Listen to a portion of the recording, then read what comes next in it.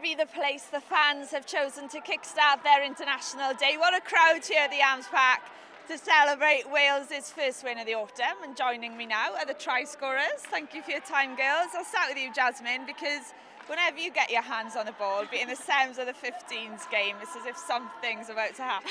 A decent start for you. Yeah, I think it was awesome. Like, we defended so well, and then when we kept ball, we did something with it, and it was just a fantastic opportunity for us to come out with a crowd like this. It's awesome.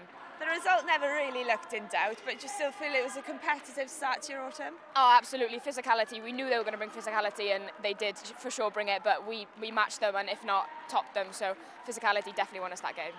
Sioned, tair gêm yn y Hydref yn arwydd clir o ddatblygiad tîm y menywod.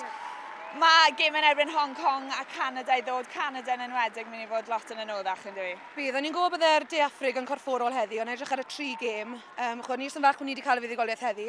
Sy'n ymlaen i Hong Kong nawr nos fe nesaf, ond yn bendant Canada fydd y prawf mwyaf anodd ni'n meddwl, yn wedi gyda nhw yn y 4 top, wel, y 4 uchaf yn y byd. A lot o merched hefyd yn neud ei ymddangosiad cynta pnawn yma, felly pit da ar gyfer y garfan yn gyfan gwbl? Ie, yn arbennig, gath y 4 merch cap cynta nhw heddi, a fi'n credu bydde hwnna wedi setlo cwpl o nerfs, a fi'n credu nath nhw rili o'r llawn nhw lan heddi to fyd am y selection o thos fyd, so ni edrych mlaen i gweld nhw'n datblygu trwy'r gêm yma.